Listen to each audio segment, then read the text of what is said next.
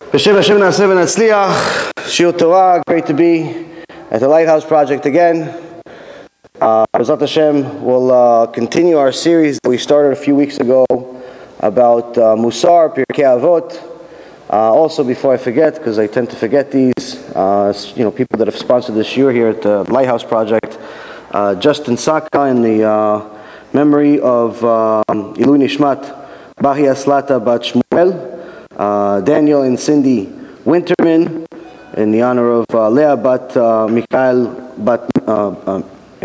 Bat Mitzvah, Tovia and Stephanie Eisenberg in the honor of Refuah Shlema and of Menachem Mendel ben Sarah Batya, Jack and Tara ben Melech in the honor of Refuah Shlema for Dvorah Feig Bat Rezel.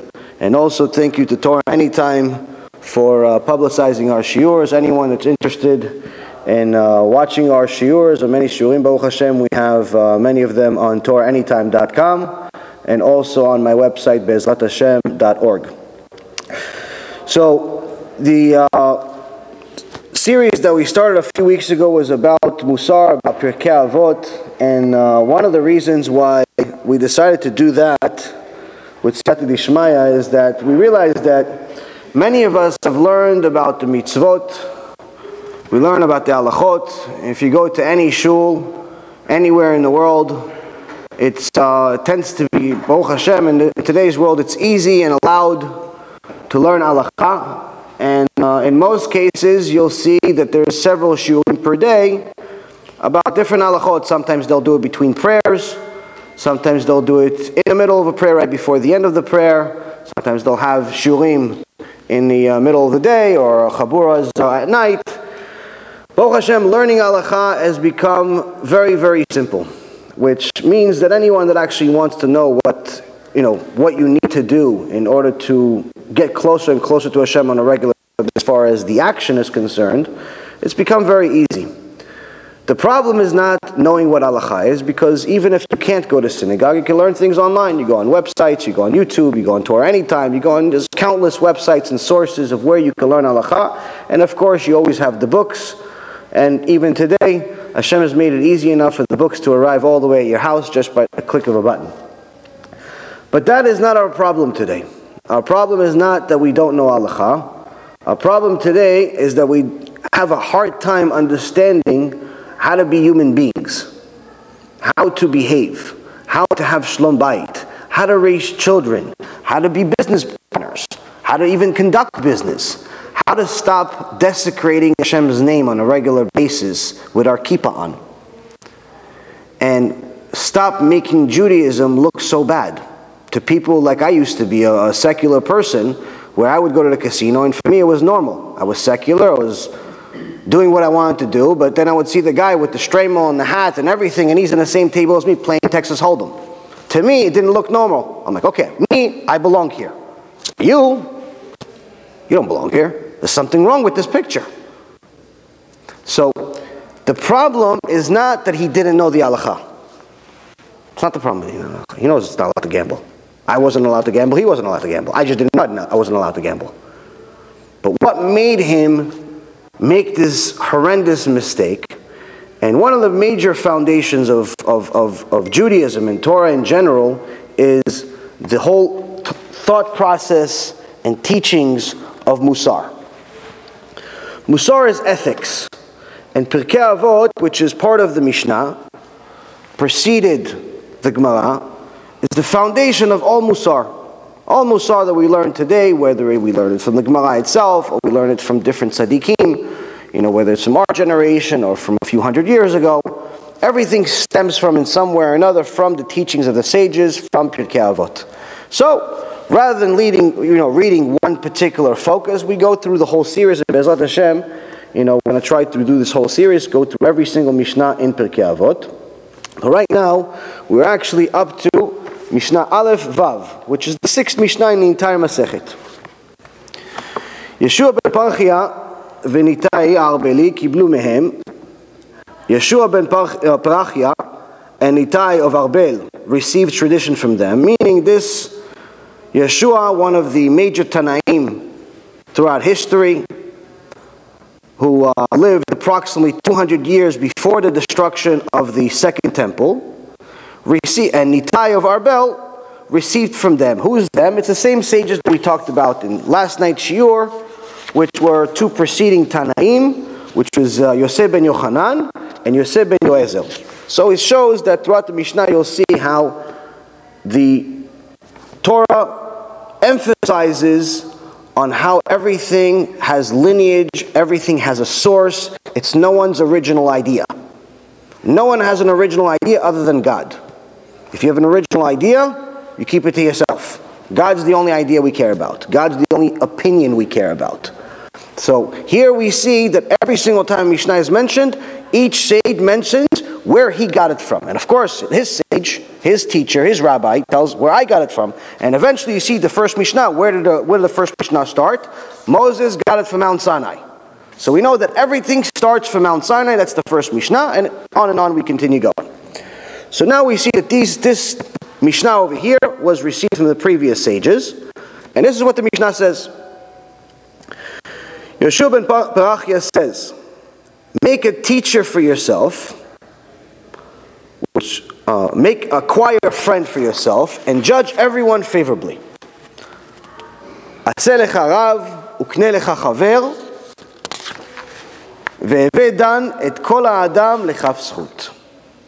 This, in my opinion, is one of the most critical Mishnayot relevant to our generation today. Not that I know the entire Torah to even know that what's the most important one. There's no one more important than the other, but it's more important in regards to the subject matter that I mentioned earlier about this confusion that we have on a regular basis of not knowing how to behave, not knowing what to do, not knowing who to follow. And you see that the massive amount of confusion usually has one answer. Because you see that there's always been different sects within Judaism, and unless you're talking about Mount Sinai, everyone was the same. There's no Sephardi, there's no Ashkenazi, there was no Yemenite. Everyone was the same. But throughout times, Am Yisrael was spread into the four corners of the world. Some people to Australia, some people to Yemen, some people to Europe, and some people to America, and so on. So you develop different cultures, but the Torah itself stayed the same. The fact that there's different customs amongst different cultures, it's fine. There's nothing wrong with it. But the halakha itself, the rules, stayed the same. But if you've noticed, in the last generation, the customs have gone out of control.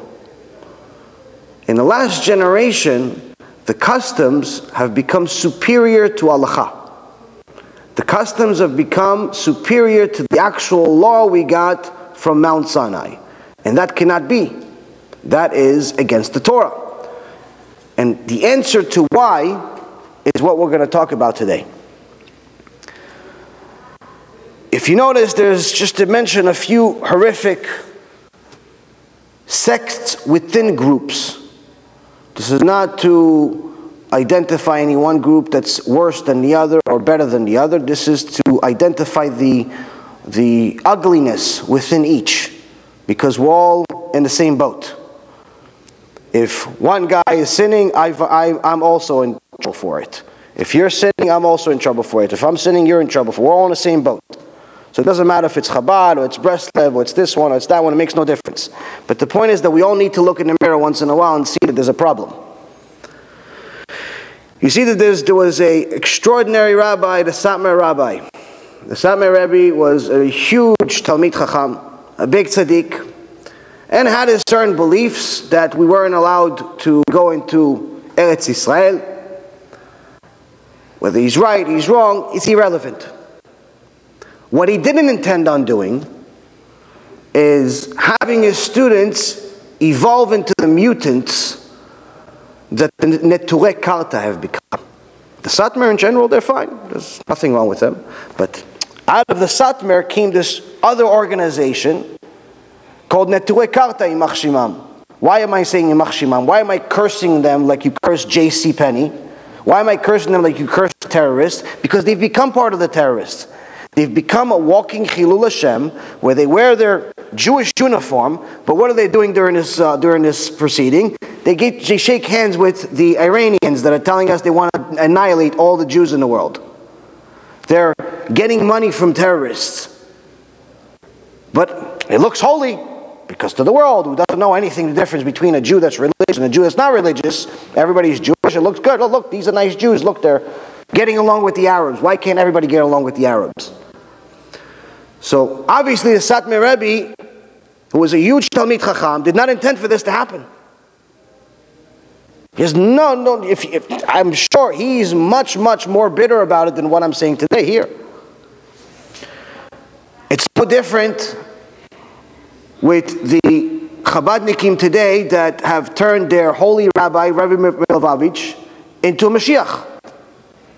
This is complete nonsense. It's against the Torah. He died. He's a big tzaddik. Maybe he was a potential Mashiach when he was alive, but once he died, he died. Rabbi Nasi, Rebbe, the original Rebbe, the one that's mentioned in the Mishnah, the one that all of the sages in the Torah, the ones that gave us our Torah, said that if somebody could be the Mashiach in our generation, it's Rebbe. Rabbi Nasi. Why? He was the perfect human being. Huge tzaddik. Accepted all of the isurim, all of the sacrifices and suffering with love. Years and years of suffering with love. All the fortune that he had, he didn't enjoy one penny of it. He knew the entire Torah by heart. He put together our Mishnah. The only reason we have Torah is because of him. And they say, listen, as soon as he died, that's it. He couldn't be the Mashiach anymore. So if Rebbe from 2,500 years ago couldn't be the Mashiach because he died, so obviously Rebbe from Lubavitch can't be the Mashiach. He died. Big tzaddik. But the problem is that his students are not listening to his teachings. They're listening to his teachings because he never said, I'm the Mashiach. If he was the Mashiach, he would say, listen guys, by the way, Geulah is here, I'm the Mashiach. Wait for me, I'll be back in a few years. I'm the Mashiach. You wouldn't leave it in hiding because according to the Torah, if you look at the prophecy in the book of Jeremiah, you look at the prophecy in the book of Zechariah, you look at the prophecy in the book of Ezekiel, you look at the prophets, the ones that gave us the word of Hashem, they said that the Mashiach is going to be obvious. It's not going to be some mysterious thing. Oh, is he Mashiach? Is he not Mashiach? Is he black? Is he white? Is he Yemenite? Maybe he likes us, maybe not. There's no mystery. When Mashiach is here, the whole world's going to know. Just like Hashem made sure that everyone knows that Mount Sinai is happening, just like Hashem made sure that the sea that split, everyone knew. Even Rachav, which eventually became the wife of Joshua, Yeshua ben Nun, one of the greatest prophets that ever lived, the one that followed Moshe Rabbeinu, she said, we heard about your God. What do you mean you heard? How'd you hear? You were over here, we're in Mount Sinai. Well, you have TV, you have radio, what do you have? We saw what Hashem did in the sky. Hashem made a projection for everyone to see what happened. So, if to give us the Torah, he made sure that everyone knew the culmination of the world is going to be bigger. He's not going to do it in secret. You're not going to guess if he's the Mashiach, he's not the Mashiach. But the students are not listening to the rabbi. And what happens when you don't listen to him? You get even worse. And this week I got news that there's another stem of, call themselves Chabad, that are calling themselves Elokistim. Elokistim means they've turned the Rebbe into God. Where they said that once he left this world, he became one with God, Hashem Rachem, became one with God, and now he's running the world. And now you no longer need to do mitzvot. And on this video, this is not like a rumor. This is an actual article. There's a video of these people saying this, and you see them bowing to the picture of the Rebbe, eating pork, talking about how initially when she first started eating on Yom Kippur, she was initially scared, but then she started reading and she was fine. So now she eats pork on Yom Kippur, no Shabbat, no tefillin, no tarat mishpacha, no modesty. You don't have to do mitzvot anymore. Why? Because the Rebbe became God. Desecrating the holy Rebbe and followed so hard, so closely, with their stupidity. Pure stupidity. Then, unfortunately, you have... Can I ask you a question? You get me finish the point, then you can ask. Or, go ahead, if you point out, go ahead, if it's the same issue. You're speaking about some things, which I'm not really sure why you're speaking about them, but do you know any of the people in that video that you saw? Do I know them? Yeah. What do you mean, do I know them? Do I know them personally? Yeah. No. Okay, so I do. Okay. And you should know it's unbecoming of you even to talk about them because they're mentally ill people. They're not, yeah, but this is just part of a group. This is not necessarily the 5 people. You obviously, that's my next question. How many of the Rebbe students do you even know personally? Do you know anyone? I know a few, yeah. Anyone in the category that you have described today? Meaning what? Meaning that they believe he's the Mashiach? Yes. You're talking about things that offend you. It's unbecoming of you in a platform of Torah to talk about because you're talking about people that have worse problems than the problems you're describing. And you're labeling a certain group in a way that is completely inappropriate.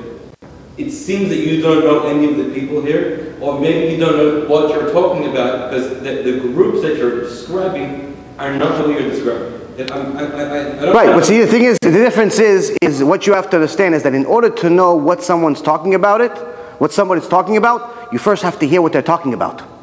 Now, to assume you know my point before I completed it is a failed assumption. You've already failed before you started. To assume you know my point before I've completed what I'm trying to tell you, you're just you're talking out of context. I'm happy to wait, but I'm not addressing your point. I mean, it's irrelevant your point right now. You're talking about things that are real. They're happening. You're telling me that no one in Chabad is actually saying the Rebbe is Mashiach?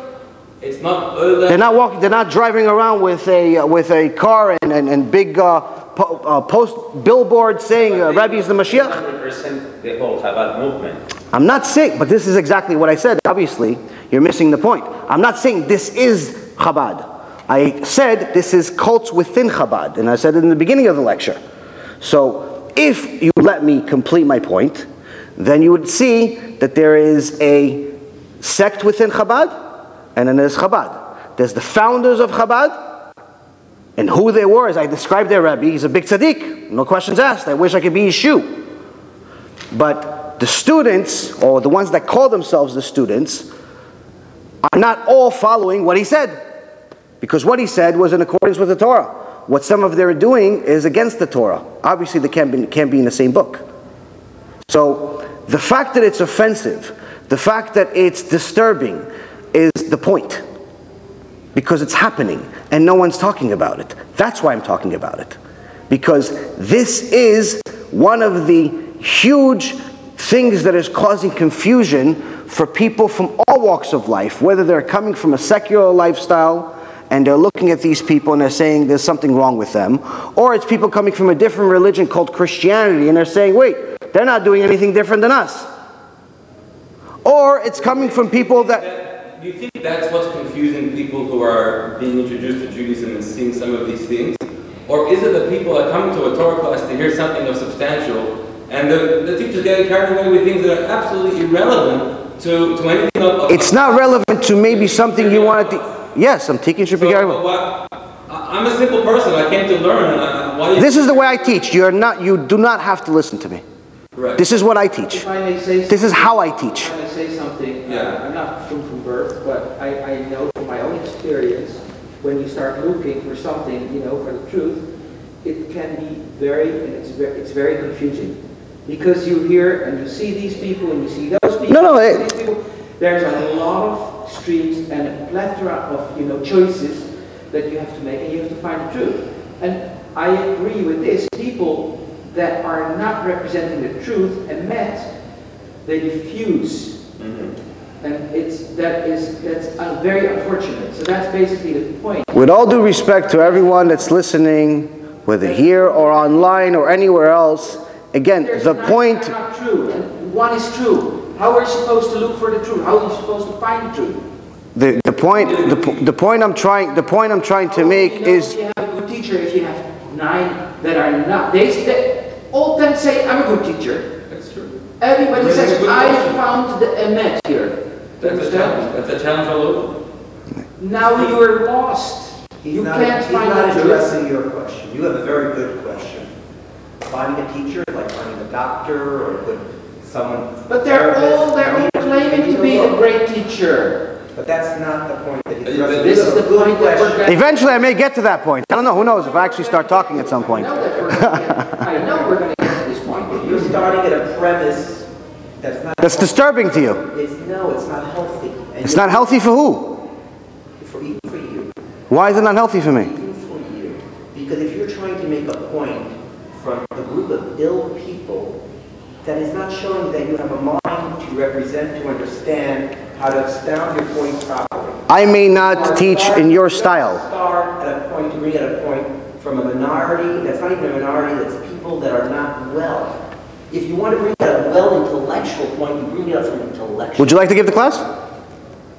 You're not giving the class. You're bringing negativity into a holy place. And it's very sad to see someone that came from someone that was negative and became from and is bringing negativity here. It's very uncomfortable. It's uncomfortable. It's uncomfortable. It's uncomfortable to hear, but it's reality. Let me finish. It's not about the point. It's about when someone. Isn't it interesting that we're learning Mussar and how to behave, but yet they won't let the speaker speak? Let's listen. Let's try and. You don't have to listen. Again, this is not jail.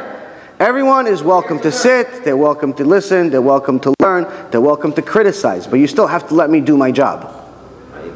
So I'm here for free. Your job is not bringing negativity into this holy base medrash. That's not your job. I'm trying to bring enlightenment. This is not light at all. You feel Torah. I've spent to hundreds of shiur and you feel beauty of Torah. All right. This is not light. Let's continue, please. For you, it may not be light, but for somebody else, it may be light. So. Thank you. Let's continue. So, we have issues in all sects of Judaism. Obviously, as you can see, the problem of opinions, throwing around our opinions, making sure that we make our voice heard, is not unique among any one of the cultures. But the reality of it is that the problem, the systemic problem, it exists everywhere. And not to forget, obviously there's negativity amongst all sects. It's not just Chabad, it's not just Neturei Karta. Obviously there's some Breslov movers, the people that instead of following Rabbi Nachman from Breslov or Rav Arush, that's in essence the current leader, they spend most of their time breakdancing on the street and not necessarily learning Torah. Then you have people that throw rocks on Shabbat against people that are not keeping Shabbat, thinking that they're doing a mitzvah. So, facing reality is what we need to do. If we don't face reality, we'll never fix it. I ran a multi-million-dollar company, and I know that we had problems at times, and we had great things at times. If I ignored the problems, we would have never succeeded. If someone has a small pain on his right side and he ignores it and it doesn't go away, he should take care of it. If he doesn't take care of it, he turns into something bigger. But by the time he decides to deal with it, it's so big that it becomes bigger than him. It can become a systemic problem. So when we run out of the room after making our voices heard and wasting everybody's time without actually dealing with the problem and just calling the problem negative. Yeah, of course it's negative. If you want another shiur about etrogim, or another shiur about some alachot for sukkah, or you want some shiur about some neutral subject like a shlom bayit, you have plenty of other classes to go to. I'm here to give a reality check. I'm here to address the problem. The problem is that we're not facing the problem. That's the problem. The problem is that we're running away from the problem. We want to go to neutral classes that talk about positive mindsets. And if I think okay, it's going to be okay. If I think good, it'll be good. What about the fact that you drive on Shabbat and you desecrate Hashem's name on a regular basis? That doesn't matter? You just think good? If I think my marriage is going to be okay, it's going to be okay. What about the fact that you cheat on her every Tuesday with your girlfriend? Doesn't matter. We should ignore that. If I think, okay, I'm eventually going to lose weight. So the fact that you eat burgers every Tuesday, Wednesday, Thursday, and Friday, that's not going to affect your weight? It's mysteriously going to disappear? We have to address problems. That's what the Torah is for. Torah is not to give us some unusual enlightenment that puts us in a different world where there's no problems there. The Torah is an instruction set of how to deal and manage problems, including the ones I mentioned today. And the reason why I started with such a negative subject is to get that type of attention, is to get somebody to become uncomfortable. Because the only way you're going to get yourself off the chair to deal with the problem is if you're uncomfortable. But if I gave you all sofas and beds, you all fall asleep. Because no one thinks it's a problem that there's people that think the Rebbe is God, or that the Christians believe that some idiot that died on a cross is God, and that 7 billion people think that somebody is God and not God, the fact that we're ignoring the problem is the problem. The fact that we want to hear nice things. No, I'm here to learn shiur Torah. What kind of Torah do you learn? What kind of Torah do you learn? Let me tell you the Torah I learned. Yeshua ben Perachia, do you know who he was? He was Jesus' rabbi. That's who he was. Did anybody know that? Do you know why he said this Mishnah? Do you know why Yeshua ben Perachia actually said this specific Mishnah? The 6th Mishnah in the entire Mishnah. 6th one, which means level of importance, level of closeness to Mount Sinai. Because of the issue that happened with Jesus. That's why he said it. This whole Mishnah is about what happened with Jesus. And we need to know what happened. Because number one, there's plenty of missionaries that are taking advantage of naive individuals that have no clue of what's right and what's left. And they're leaving pure Judaism and Torah and going to desecrating Hashem's name and going to Christianity and other types of idol worship. Or we have very nice people that have no clue what the truth is. But some priest told them, listen, come here, there's a weird guy that makes everybody healthy, but doesn't actually really work. You just have to keep the money every month. And maybe one day it's going to work. Well, just make sure you use the chemo, because that can help. And they make all these weird things, and they make people do weird things, and they fill up football fields full of people, 50, 100, 250,000 poor people, to give this one guy that's a very clever speaker an audience, and then a jet, a $50 or $60 million jet, because he's a good speaker. And he's speaking about idol worship. And the fact that we ignore it and we let them do it, when we are commanded by the Torah to be a light to the nations, is a poor job by us. But even if we ignore the goyim, even if we say, listen, let them deal with their own problems, we're not necessarily obligated to go convert everyone. Fine. There's some sages that you can rely on for that. Fine. What about the Jews? What about the Jews that are idol worshiping?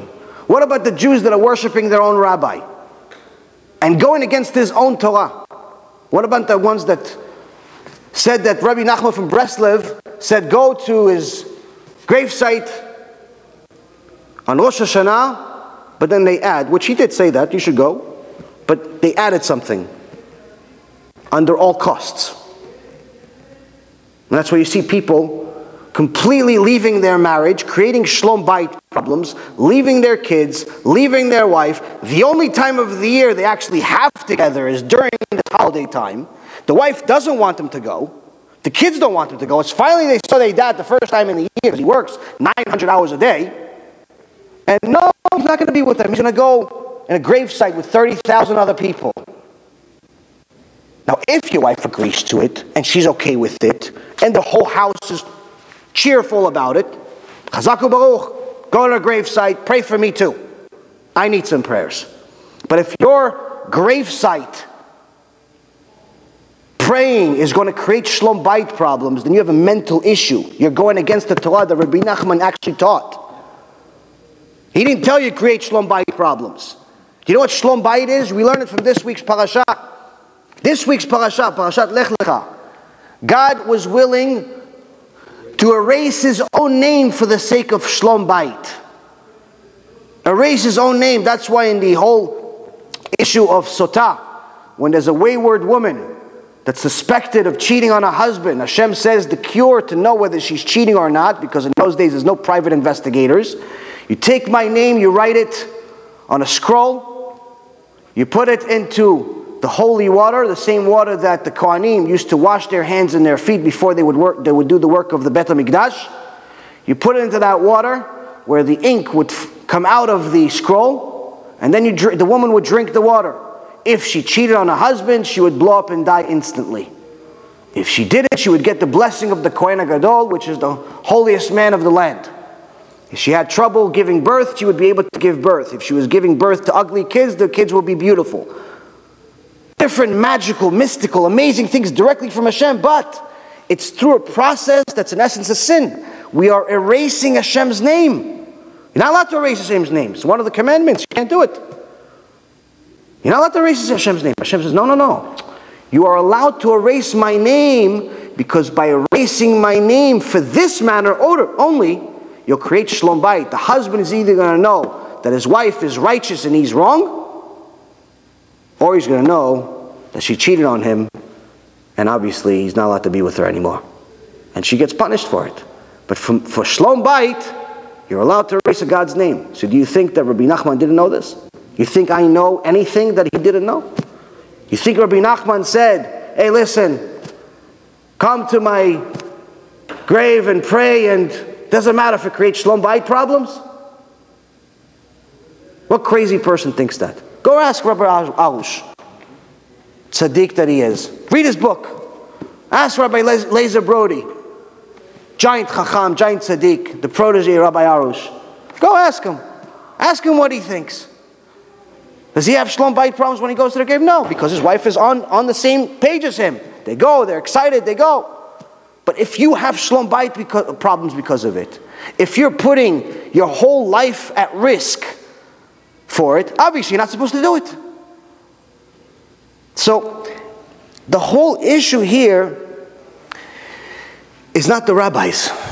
The whole issue here is the students, not listening to the rabbis. And Rabbi Yeshua ben Perachia is telling us here, Aseh lecha rav, make yourself a teacher. Make yourself a rabbi. Meaning, you can't buy a rabbi. Like he said, Knei lecha chaver, acquire yourself a friend. Because if you buy a rabbi, then he's no longer your rabbi. He's your employee. The Chida, Zecher Tzadik V'Kadosh Livracha, said that the Torah declared bankruptcy the minute that rich people started giving money to rabbis, because they were no longer rabbis. As soon as rabbis started accepting huge sums of money from people, they were no longer able to rebuke them. Because if I rebuke you, knowing that you're going to give me $1 million each year to fund my Bet Knesset, to fund my this, to fund my that, I'm going to think twice before I do it. Wait a minute, if I tell him, listen, you're not allowed to drive on Shabbat, by the way, then he say, okay, I'm not allowed to drive on Shabbat, okay, so I'm not allowed to give tzedakah either.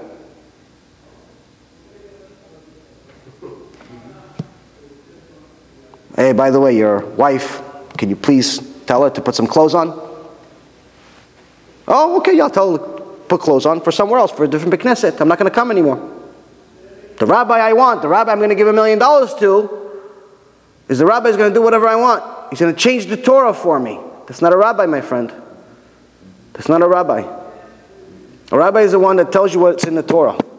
A rabbi doesn't care what your opinion is. A rabbi doesn't care how big your wallet is. A rabbi doesn't care if you get offended or not. He'll do things in a nice way. Maybe it'll have a little bit more class than I do. But nonetheless, a rabbi only has da'at Torah. Only has the opinion of Torah. He only cares about the truth. If it's truth, I'll say it. If it's not, I won't. The fact that it offends people to know that there's something wrong should be more offensive to anyone who realizes that that's the problem. Because if we actually start listening to our rabbis, we realized that none of these problems would actually happen. If the Turei Karta actually read the books, read the teachings, heard the teachings, read all of the work that their Rebbe actually learned throughout his life, they would never imagine to go against Am Yisrael. They would never imagine to go and shake hands with terrorists. If the ones that call themselves Chabad, that end up going and listening to the Torah that their holy Rebbe taught, they would never imagine to make him into a Mashiach, because they know it's impossible. Once you die, you can no longer be a Mashiach. That's it. I didn't make this rule. God did. You have a problem? Go to Him. Everything I'm telling you and everything I say in all of my classes is basic level Judaism. There's no chumrah. I don't teach any chumrot. I don't teach any stringencies. The fact that you're not allowed to drive to shul on Shabbat is not a stringency. It's basic level Judaism. The fact that you have to eat kosher all the time and not just sometimes, it's basic level Judaism, which includes meat and dairy and everything else, even if it's candy. Everything has to be kosher. If it's not kosher, there's a reason for it. Everything we teach is basic. The problem in today's world is that there are so many rabbis that unfortunately have a yetzer hara for money that it's hard for them to tell the truth. It's hard for them because they know, listen, if I tell these guys the truth, then they're not going to come to shul anymore, because if I tell them the truth, that if they drive on Shabbat, then they're desecrating Shabbat, and if they're desecrating Shabbat, then they're not part of Minyan, because they're not considered Jewish according to the Rambam, according to the Shulchan Aruch, according to the Zohar, according to the Gemara. According to every Jewish book there is that talks about Shabbat. You drive on Shabbat, you use your phone on Shabbat, you smoke on Shabbat, you're not considered Jewish. Your Judaism is on suspension. I didn't make the rule. Look at the books. 7 places in the Shulchan Aruch, all over the Zohar, all over the Gemara, in the written Torah, the oral Torah, any way you want. Just read the book. I read it, I saw it. I'm telling you it. Why did your rabbi say to you? I don't know. Is he a rabbi? Just because he has a title rabbi doesn't mean he's a rabbi. Because Yeshua Perachia here is saying, Aseh Harab, you have to make yourself a rabbi. But the rabbi that he's referring to is the one that tells you the truth all the time. Even if it's disturbing. Even if it's uncomfortable. Even if it makes you change. Even if it makes you get out of the chair and walk out of a class in the middle. It doesn't matter. Because if it's true, then it's true all the time. But if the Torah has 1% lies, then it's 100% lie with some truth in it.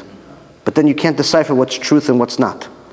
It's either 100% truth and divine, or 100% lie. You have to decide. If you believe the Torah is 100% divine, then you have to follow all of it. No exceptions. Even if you can't follow certain things, know that you're not allowed to do what you're doing, but eventually you'll try. Listen, when I first started doing tshuva, I knew you're supposed to keep Shabbat, I just wasn't ready. I knew you're supposed to do a lot of things, I wasn't ready. I still knew that I was supposed to do it. So don't say that just because you're not doing it, it's wrong. No, this part is not true, just the stuff that I'm doing is right. It's nonsense. That means that Moshe Rabbeinu went to Gan Eden for the wrong reason. Avraham Avinu went to Gan Eden for the wrong reason. All the rabbis that write these books, called Gemara, Shulchan Aruch, Me'am Loez, they were fooled to do all these extra mitzvot. You got away with just one mitzvah. You're a tzaddik and they're all rashaim. Well, what's happening? What's that? What, they all made a mistake? So obviously we have to understand, what does it mean to make yourself a rabbi? A young man came once to the Slonimir Rebbe, the Bet Avraham. And he says to him, I learned almost all of the books of the Hasidic greats. I followed their advice. I tried to incorporate into my lifestyle all, he wasn't even exaggerating here, all of the good practices they speak of. I see no reason to have a Rebbe. Just I learned all the books. Rashi says if you want to get friends, buy books. Rashi. You can't read Torah without Rashi. One of the most important commentators that ever existed. Says you want to buy friends? Get yourself books. So this guy did it. Says I bought myself all these books, all these tzaddikim. I'm reading the books. What do I need a rabbi for? Sounds logical. And the Rebbe responds to him, let me explain your situation in a parable. Once a man fell ill, and rather than visiting a doctor, he decided to go to a pharmacy on his own. He said, I'll buy all the medicines and I'll take them, and that way I'll be cured of all diseases. There's no need to see a doctor. Now, you don't need to be a rocket scientist to figure out that's not exactly a good solution, because most likely after the third or fourth medicine you most likely die. Because some medicines are countering a different medicine. If you take inappropriate amount or inappropriate medicine in general, you can kill yourself. He says the books are the medicine. The Rebbe is a doctor. I'll tell you exactly what to take and how to take it. If you're not ready, certain things in the book are not going to be relevant to you, and if you do them, you'll hurt yourself. Sometimes somebody wants to read a book, and say, hey, listen, well, I just started Judaism, I went to a couple of classes, I saw a couple of people walked out. Sounds interesting, let me read some Torah. He mentioned a few names. What name did he mention? Oh, he mentioned some guy named Rambam. Okay, so you go online, go on Amazon.com, and you type in Rambam, and you see a few different books, and you pick one that says, Guide of the Perplexed. It's like, oh, that's the one that I want to read as my first book in Judaism. There's a very high likelihood that after you read the book, you'll become against God, not for God, even though Rambam is holy. But if you don't have any concept of basic level Judaism, you're not even allowed to look at that book. As a matter of fact, if you don't have high level studies of Judaism, you shouldn't look at the book. Because even the sages of his time didn't understand his book. When they first read it, they started burning it. They thought he was going against God. Thought he was using too much information from the Goyim, like Aristotle.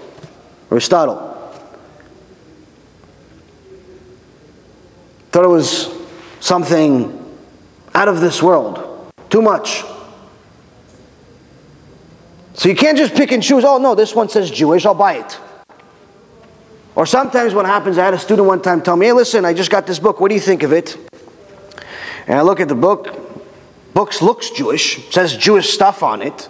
But then I look at the publishing house, and I'm not really familiar with the publishing house. And usually, Orthodox Jewish books, authentic books, it's not that many publishing houses. We're not like the English books where we have 500 publishing houses.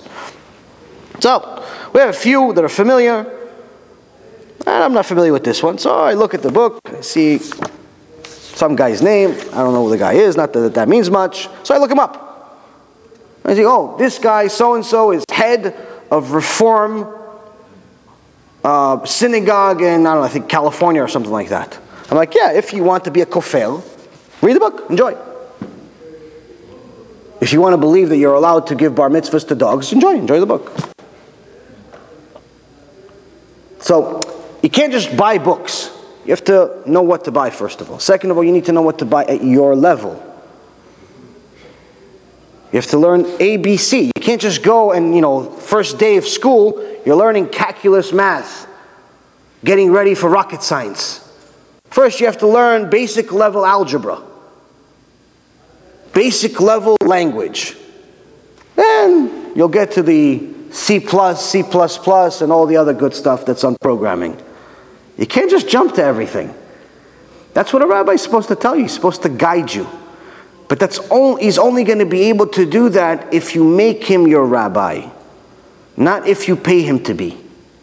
If you pay him, listen, we have a condition. I give you money, you let me do whatever I want. That's not a rabbi. That's an employee. If your rabbi is not telling you to keep Shabbat, if your rabbi is not telling you to keep family purity, if your rabbi is not telling you about modesty, if your rabbi is not telling you about relevant, basic level halachot that are relevant to the foundation of Judaism, sorry, he's not your rabbi.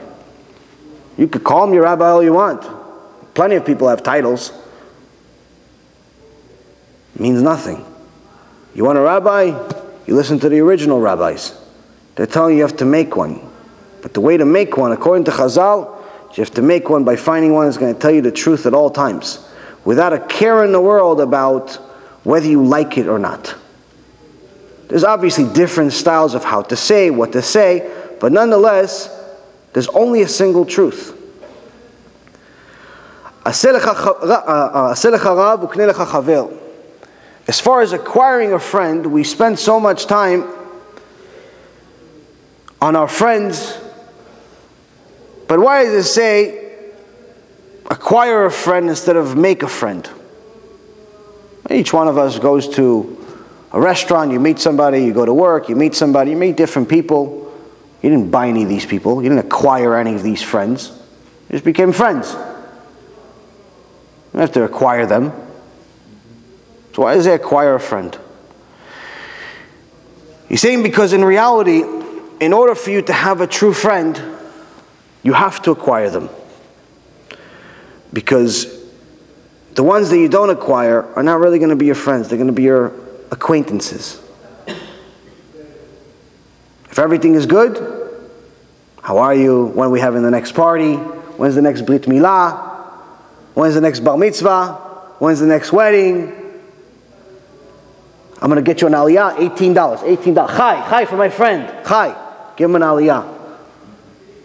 What about when you call him at 3 o'clock in the morning and say, hey, listen, I don't know how to tell you this, but my house is actually going to foreclosure. I know you have a lot of money. Can you lend me $300,000? And I'll give it back to you when I get back on my feet. I'm sorry I'm calling you at 3 o'clock in the morning, but I can't sleep. Would you do it? Dude. What happened? Didn't pay his phone bill? What happened? Hey, by the way, I'm dying. I need a lung. You're the only one that matches. Did you give it to him? Did you give it to him? That's a friend. But you don't have many of those. Ask any old man how many friends you have. They're lucky if they say one. Ask anyone that's gone through life. I'm not talking about 20, 30, 40, 50-year-olds. I'm talking about an old man, 70, 80, 90 years old. How many friends you have? If they have one, they're like, they'll be so proud of mentioning this one. One guy I can tell you will give me his lung. That's what they'll tell you. Because they know what a friend is. But they had to go through 90 years to figure that out.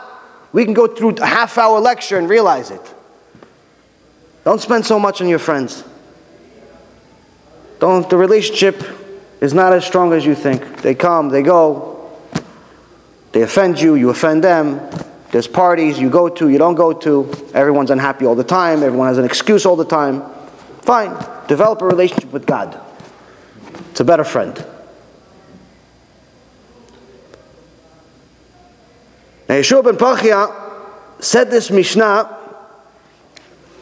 to explain to us that when one makes himself a rabbi, that means that it doesn't matter whether what the rabbi says something that sounds good to you or not, or whether it makes sense to you or not. Once the rabbi has said it, it's as if God said it himself. There's actually a part of the Gemara that says, fear your rabbi like you fear God. They're not saying that your rabbi is God. We're not the crazy people that we talked about earlier. See, when he's really your rabbi, then you know that what he's saying comes from God, not his opinion. His opinion is meaningless. My opinion is meaningless. Your opinion is meaningless. Only opinion that matters is God's opinion. If he's really your rabbi, then you're always going to listen to him, even if it doesn't make sense. Even if you don't agree with it. Even if you don't like it. Because you know that what he's telling you comes from God. Comes from the Torah. Because once somebody becomes a Rav, once somebody has become glued to the Torah on a regular basis, not once a week, day and night, they're glued to the Sefer Torah. They're learning, they're toiling, they're sacrificing, they're doing everything they possibly can to know what God said at all times. Then they don't have a mind of their own anymore. They've turned their mind into a holy mind, a divine mind, where their opinion no longer matters. And when you ask them a question, they give you an answer, and it doesn't make sense to you, you automatically accept it. And if you really meet him, your Rav, you won't even ask him why. You go to any of these avrechim, holy avrechim, people that learn Torah day and night. People that are serious people. You ask them, can you do me a favor, can you call your rabbi? It's 8 o'clock at night. No, normal time, not like midnight or 1 o'clock in the morning. Can you call your rabbi, it's 8 o'clock at night, just to ask him something for me? They look at you, what? Call my rabbi? Crazy? I'm going to call my rabbi? What happened? The disaster? No, I want an halakha question. He goes, go figure it out. What do you mean? I'll give you the halakha. No, can you ask your rabbi? No, I'm not going to bother my rabbi for this. They're so scared of their rabbi because they have the fear of God of their rabbi. They're only going to go when it's really, really necessary. He's not your friend. He's there to give you the word of God. He's not one of your buddies. Hey, what are you doing this weekend, rabbi? You watched the game? Hey, high five, the Patriots won. That's not a rabbi. He's a friend, it's nice. It's not your rabbi. Rabbi is the guy that's going to give you word of God. And you're going to listen to him and respect him such. Because sometimes what he's going to do doesn't make sense. And that's why Yeshua ben Perachia finished this Mishnah by saying, and judge everyone favorably. Judge everyone favorably means that if you see something that a righteous person does, and it doesn't make sense, it looks like it's a violation of the Torah, you're obligated to use the imagination that Hashem gave you to find an excuse of why he's allowed to do it. If he's righteous, you're obligated to do this. If he's wicked, even if you see him doing something wrong, doing something right, then you're obligated to find something wrong in it. Examples. If you see your rabbi, holy rabbi that you have, the one that's giving you da'at Torah at all times, lighting a fire. There's actually a famous story. One guy lived across the street from his rabbi, which he didn't necessarily listen to all the time or give him the kaf zchut. He saw from his window to the rabbi's window, it was Shabbat afternoon, it was raining. He sees the rabbi lighting a fire in the middle of the living room. He's like, my rabbi is lighting a fire.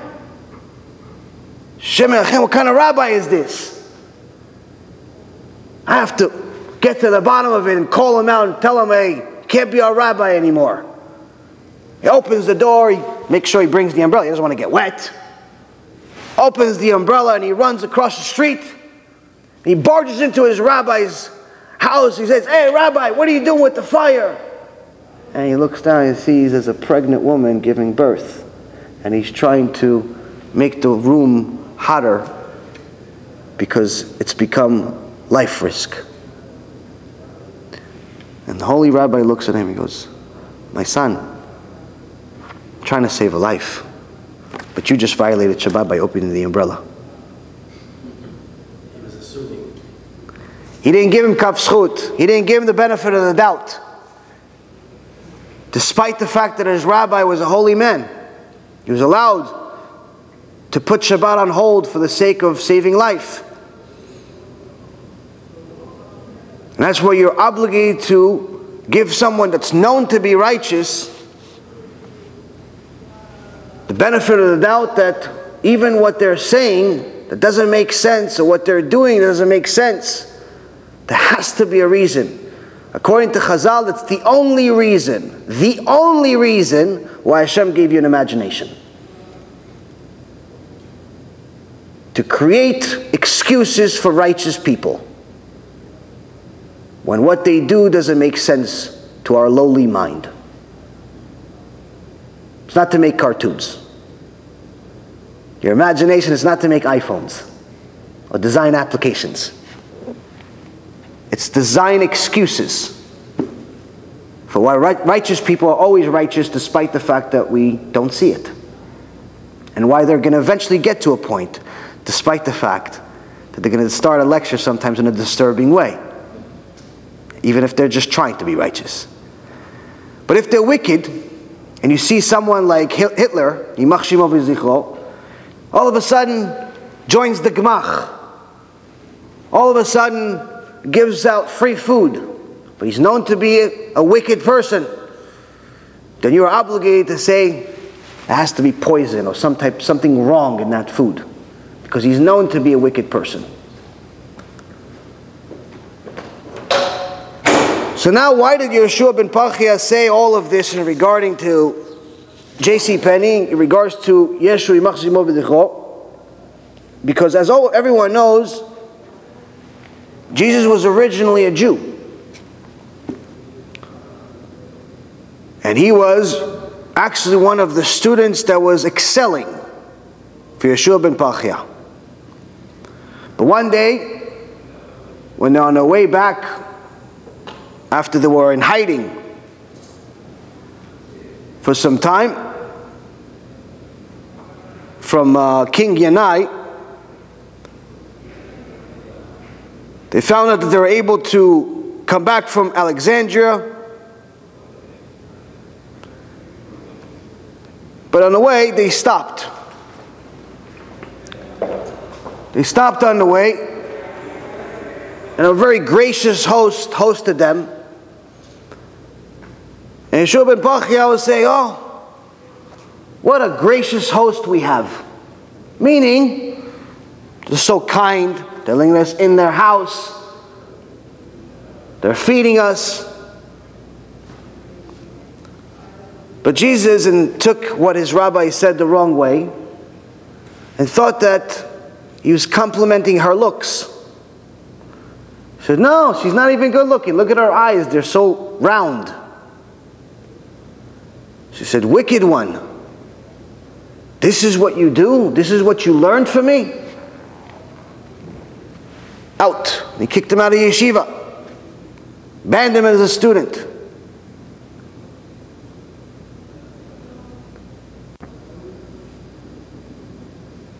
Jesus tried to come back.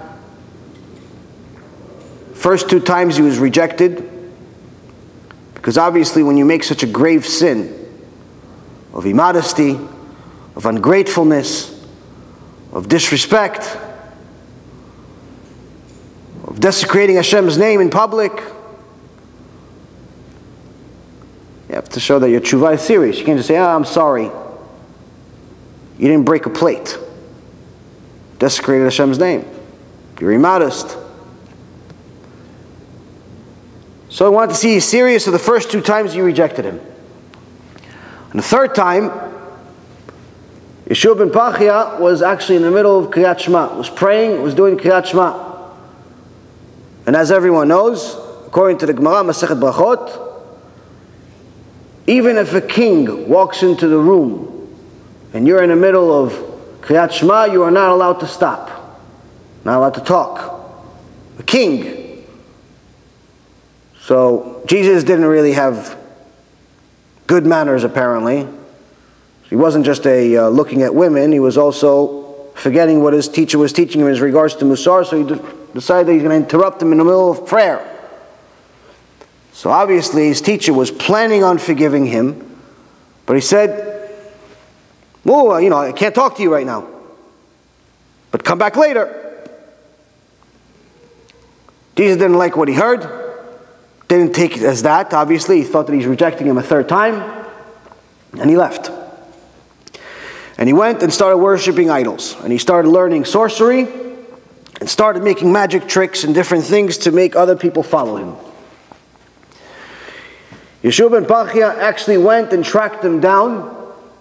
And told him, repent. Come repent, I'll accept you back. I know you did this, you did this, you did this, I know. And Jesus said, you also taught me that someone that's a machtia rabim, someone that makes other people sin, they don't welcome him back. So I'm just going to stay where I am. And he decided to continue the rest of his life, fulfilling his desire of sinning, whether it would be with women or it would be by making people follow him. The source to this is in the Gemara, Masechet Sotah, page 47, Masechet Sanhedrin, page 107, and also Masechet Shabbat. All parts of the Gemara. There's also some Midrashim and other places you can find it. Sometimes you'll find many copies of the Gemara where they actually don't mention Jesus' name. They mention student. And the reason why is because approximately 13 or 1400 years ago, the Goyim didn't like the fact that their Messiah, their God, their whoever, their idol, was mentioned in such an unfavorable way in our Torah, so they started killing Jews over it. So for the sake of saving Jewish lives, we changed the name. But obviously, Baruch Hashem, the truth always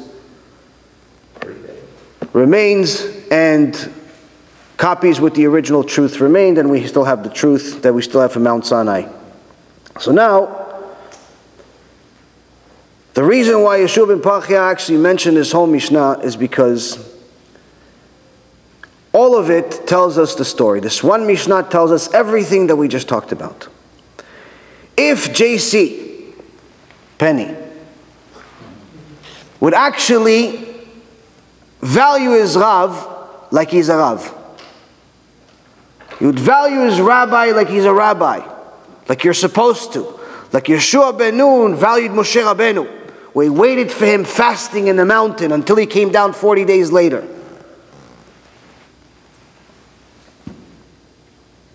Then he would never second guess his rabbi, that even if what he said sounded unusual, sounded like he was complimenting a woman, he would never take it as such. He would either remain quiet or just create an excuse in his mind that this couldn't be. If Jesus would have actually had a friend that would tell him the truth also, because he acquired him and he worked hard to make sure that he has somebody that, hey, listen, I'll do whatever you want me to do if I don't have any money, but just make sure that if I ever fall, if I ever stumble, if I ever go in the wrong way, you're going to be that friend that's going to give me the lung I need. You're going to be that friend that's going to give me the truth I need. You're going to be the friend that's going to save me before I fall and can't get up anymore. If he had one friend in the world that he acquired, it wouldn't have happened. And if he would have just given the Rav kaf zchut, benefit of the doubt, it wouldn't have happened. But all of it has the same foundational problem as Neturei Karta, the Messianic Chabad, and the other sects that I mentioned before. Buying a friend is easy. You don't necessarily always need money. Buying a friend is not that difficult. Making yourself a rabbi depends how much ego you have. You have a lot of ego, you have a lot of work to do. If you are willing to eliminate your ego, you can make yourself a rabbi. Why? Because whatever he says, you go by. You don't need to kiss his hand. You don't need to kiss the Torah. You just need to listen to it. When secular people come to the shul once a year on Yom Kippur or Rosh Hashanah and they start kissing the Sefer Torah, the Sefer Torah is screaming back to them, don't touch me, just listen to me.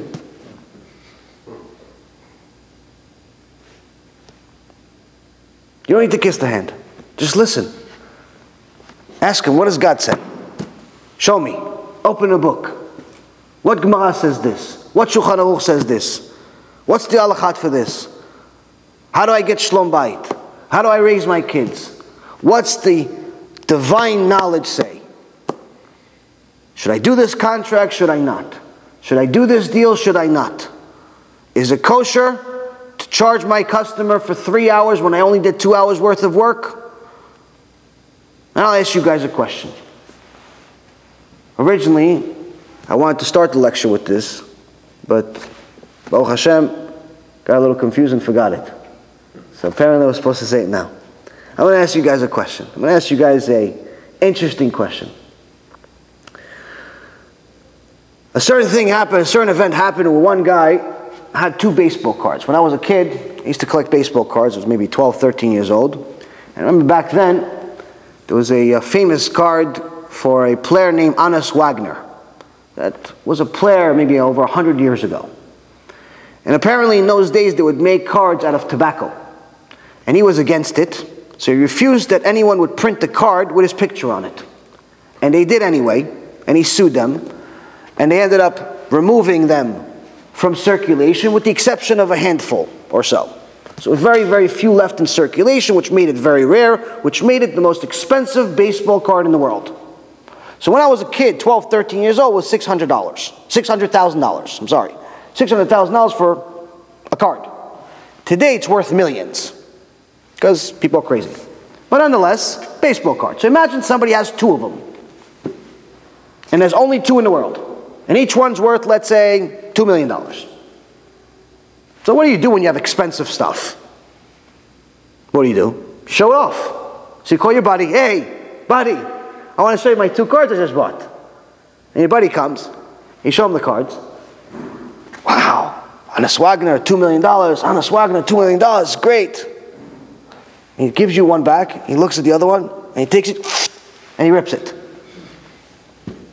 Now, obviously you want to kill him. But before you kill him, he says, listen, before you kill me, listen to what I'm saying. Right now, I know baseball cards.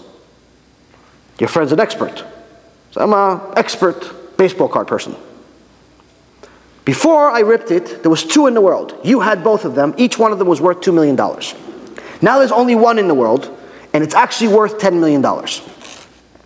So as a matter of fact, I just did you a favor. I just made you $6 million. I would like at least $3 million. 50% of the profit. Thank you.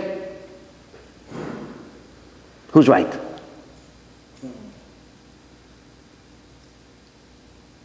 Option A. No.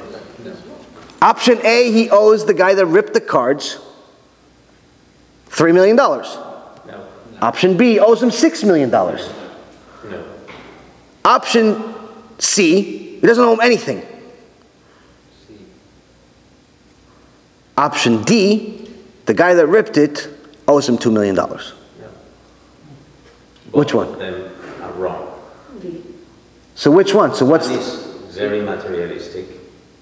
right? But it's all about material here. But he ripped the card. The other guy made money. Even though he could have made $6 extra million, he doesn't have the right to break the card or to intrude the other guy. Right, you're right. So he should not rip his stuff. But the fact that he did rip it made the other guy money. So would you say that he should give him part of the profit? I think so. You should give him part of the profit. So since he made $6 million, you should give him $3 million back. The guy that ripped the cards. If he's a professional, he's charging the service. So he's right for ripping his card. So if I go to your house and I say, listen, your house is worth $10 million, but your insurance policy is worth $15 million. So if I burn your house, I actually made you $5 million. I'm doing you a favor. Give me $2 million back. I think it's different to burn a house. Same thing. What? Your house is worth $10 million or $2 million. I made you money. It would create disaster. If it would have been agreed beforehand, if the guy would have said, listen, I know how to make it. No, if it would have agreed beforehand, then I'd rip it myself. No, but you can say, I have an idea, not as a rabbi, as a consultant, or as a businessman. I have an idea, and I will charge you for this idea. He can say, I know this is $4 million, I know a way to make you $10 million now, and do you agree? Okay. You guys are very good lawyers. $6 million, well, I'm a lawyer. Okay, Baruch Hashem, now I know. What do you think, Nirel? Here's going to be $6 million, and you want to split it? So you think you should give him part of the profit? If they agree. No, forget it. But this is the way it happened. The way it happened is exactly as I said. No, now he shouldn't give him anything. Shouldn't give him anything. No. But okay, so C is that he doesn't. He keeps there. So he's even. Yeah.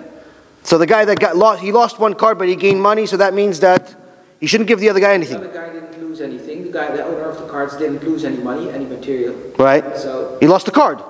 Now, but he gained, well, And he got more money. if the card is worth to him more, then you got to listen to if. So wait, so if I go to your house, okay, so you have your house is $1 million. If you're gonna say, well, this card has an emotional value, it was worth to me more, let alone the money, then you got to listen to that. Even emotions have a price. Okay. Let's say the emotion's worth another $1 million. So you still have a profit. So does he still have to pay him? Okay. Does he have to pay him or nothing? Oh, he's break even. If you can quantify emotion, and if it's $1 million, no, then the guy didn't make any loss, because now he has to. He still has a profit, so he still doesn't have to give him anything. Yeah. Okay. Next. He never sold the card. It's worth it, but he didn't sell the card for 10 months. So let's say there's a buyer runs into the room. Well, hypothetical scenario. I came in. I have $10 million. Hey, I want that card. Yeah, that one. $10 million. Yeah, I had baseball cards when I was 12. I just saved $10 million to get the card. I'll pay for it. $10 million. Does the guy that ripped the card owe him any money? Another point. You can also doesn't owe him any money, even though he ripped his card. But there's also another point. You can also say if the guy had two cards, who knows now that they're both 2 million, but maybe next week or next month they're both 10 million. I don't know. That would be a possibility. You could. So does he owe him any money or not? The owner could say, listen, now today it's 10 million, but I never wanted to sell, so now I have to sell my only card for 10 million, and maybe next week I could have sold one card and kept one card. Next week, You have a whole 10 million. Bottom line, today, judge comes. Does he owe money or not? Guy ripped the card. You owe him the money or no? No. Doesn't owe him. You, what do you, Nirel? The judge come today, Judge coming today. Does he owe him any money or no? it will be D. Huh? What's D? That the guy who ripped the car, Oh? he destroyed Yeah? the property of the other guy, he owes him money. He owes him money. Nirel has a benefit over you guys. So I have to disclose this benefit. Nirel has been my student for 1.5 years. So he has a Rav. So, reason why D is right. The reason why the guy that ripped the card owes $2 million exactly is because the cards were originally the property of the first person, of person A. The guy that ripped it destroyed his property, which at that time was worth $2 million. He owes him how much it's worth at that time. He doesn't owe him how much it could have been worth or was worth. He was worth, at that moment, $2 million. Now, the fact that the card went up from 2 million to 10 million has nothing to do with the guy that ripped it, because he doesn't own it. It's not his asset. It's like me saying, listen, I think your house is going to go up from $1 million to $100 million, and it does. Doesn't matter. It's not my property, it's your property. You own it. I have no share in your card. Therefore, I can't benefit from your card.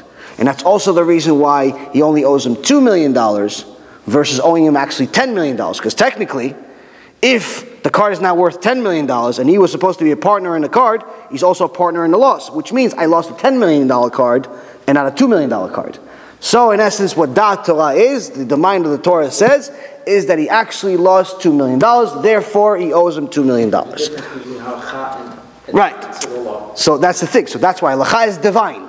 Halacha is basic. It's the logic that's divine by Hashem, and the secular knowledge, unfortunately, sometimes goes against it. now, if the guy goes out and he's selling the card for 10 million, so he made a lot of money. Great, good for him. Has nothing to do with the guy. The guy that destroyed it still owes him $2 million. There's no relation between that. Why relation? Why is there a relation? There is a He doesn't own it. He doesn't own it. If we were allowed to destroy somebody, He created value. he didn't create any value. He destroyed value. He destroyed value was he destroyed value for one card, but for the other card, But it wasn't. he It was. You know, You can't say that he didn't create value for the second card. because Yes, now but it's the if that would be allowed, then we would bring Sodom and Gomorrah to the world, because people would say, listen, everyone, if you look at most people's houses, the overwhelming majority of houses have more insurance on them than the property is worth. It's a reality. It's usually you buy more insurance than what you need, which means that I would be able to go to everybody's houses, burn the whole neighborhood, say, hey, by the way, guys, I made you all money. Each one of your houses is worth $500,000. Your policy is $1 million. Each one of you made $500,000. Give me half. I did you a favor. It would create havoc in the world. So you can't just take things, you can't just take matters into your own hands. If you have an agreement, like you said before, where you have an idea to create value, it's a different story.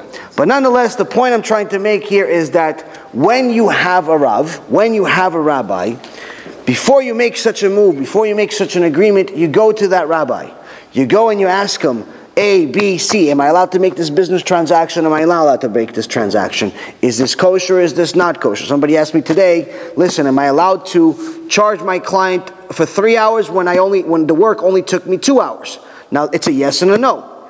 If it's commonly done in 3 hours, but you worked extra fast to make it finish in 2 hours, then you're allowed to charge for 3 hours. But if it normally takes 2 hours, but you just feel like charging 3 hours, then you're not allowed. Same token is that you could actually charge 3 hours worth of value, but just make it as a contract, that that's what it's worth, versus just saying this is for 3 hours, because sometimes you only work 15 minutes, but you still want to get paid for 3 hours. So you're better off being a contractor versus getting paid hourly. So each one of these things, there's an halakha, there's a way, there's an answer to all of it. And in essence, it's the point of having someone that's going to give you the halakha, because sometimes the halakha is very easy to understand, it's black and white. Sometimes it's going to give you a mental battle for years, because you just won't get it. But the key of having a Rav is having someone that you're willing to submit to, because you know that he's himself submitting to his Rav, and his Rav, and his Rav, and his Rav, and ultimately they're all submitting to Hashem. And they're saying, listen, whatever it says in the Torah, whether we like it, agree with it, it's irrelevant. We're going to follow it.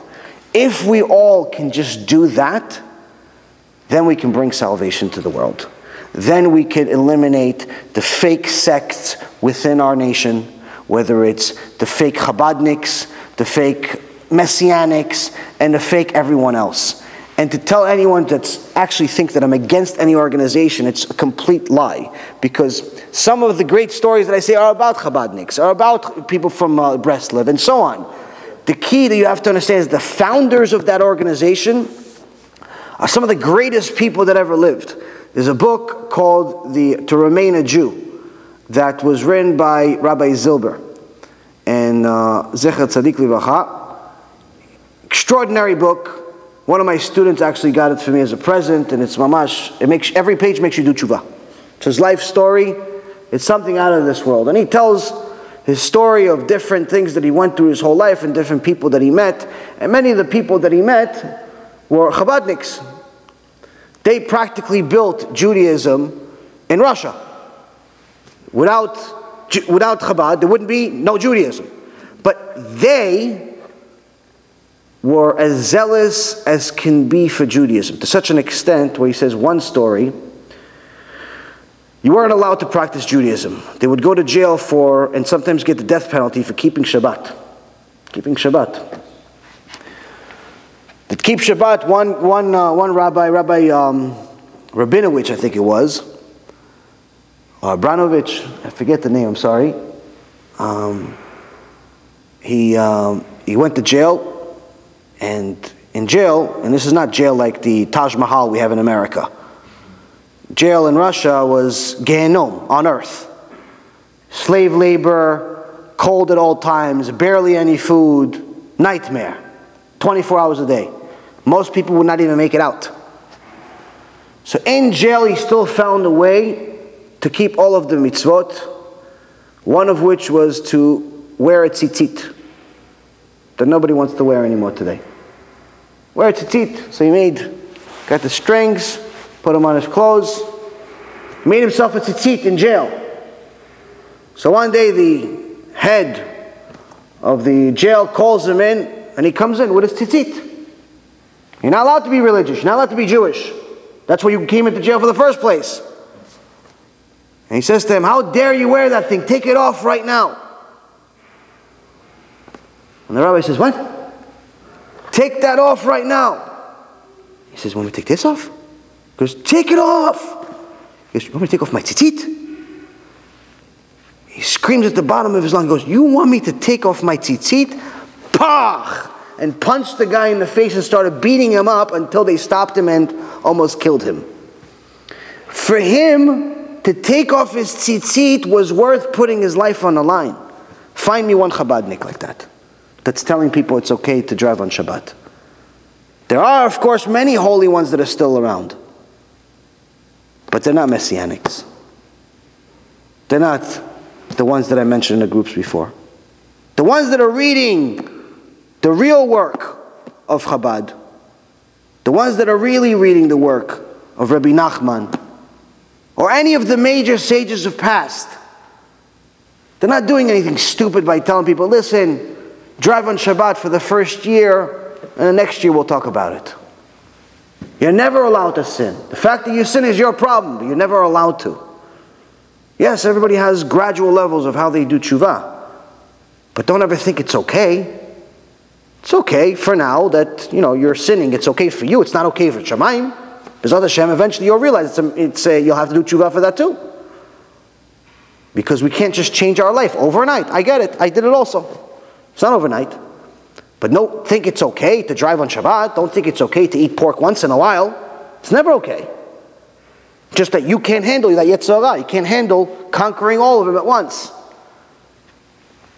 But if you actually learn of the people that built this organization, and you see how zealous they were for Hashem, every single mitzvah they did, they were willing to sacrifice their life for. Every single mitzvah. Rabbi Zilber says in the book that for him, he was willing to sacrifice his life just to find a way in jail. He was also in jail. Unfortunately, all of these big tzaddikim went to jail, got tortured in different ways.